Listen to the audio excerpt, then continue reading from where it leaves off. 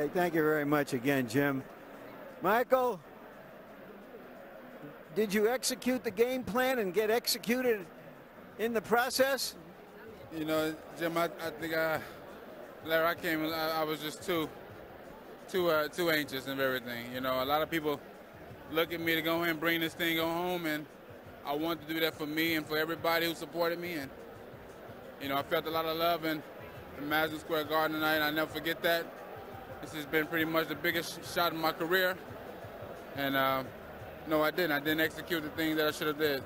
Are you saying that somehow you got caught up in the excitement of this and perhaps went out too fast, or perhaps went out in a way in which you were attacking but not defending at all?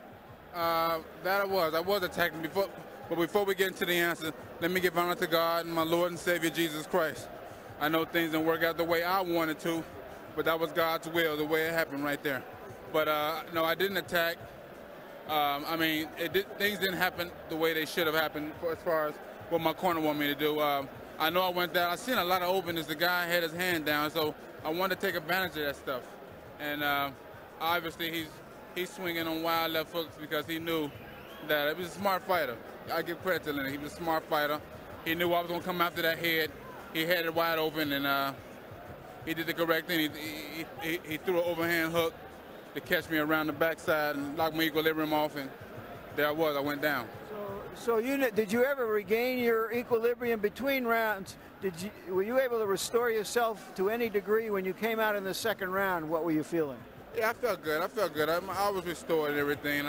I wasn't hurt still. When I sat down in the corner and got maybe 30-second rest, I was ready to go back. I didn't even want to sit no more. I was ready to get back out there and fight because the guy knocked me down and it made me mad. I don't want to get out there and just try to do what I had to do. All right, let's take a look at the final knockdown, and you tell us what you saw, because it's apparent in these pictures that he was holding you, or were you just bending down? Tell us what you see. You know, he threw a jab and I threw a jab, and at that point right there, I think I was leaning in too far. He brought a punch under. You know, Lennox leans his weight on him, which is a smart idea. If the ref ain't gonna say nothing about it, it's a good thing to do. Lean your weight on your opponent and everything, and until the ref breaks you up, and then you can do what you want pretty much till the ref say anything about it. But he leaned on me and everything. Then he wanted to get sneaky with me. He threw a short uppercut in there. Probably hit me on the chin or in the neck or somewhere, and just, you know, weaken my equilibrium. If you had it to do all over again, would you trust your boxing skills more than you did tonight? Absolutely. Absolutely. I went to a straight grudge match, and I shouldn't have did that. That was stupidity on my part. But, hey, I'm learning. I learned in this game, and I got to give thanks, Larry. You know, I came a long way in a short period of time through my dedication. So we can assume that we'll see Michael Grant again. Oh, it ain't over till the fat lady sing, and everybody here wearing a size 6 dress. Thank you very much, Michael. Got it, baby.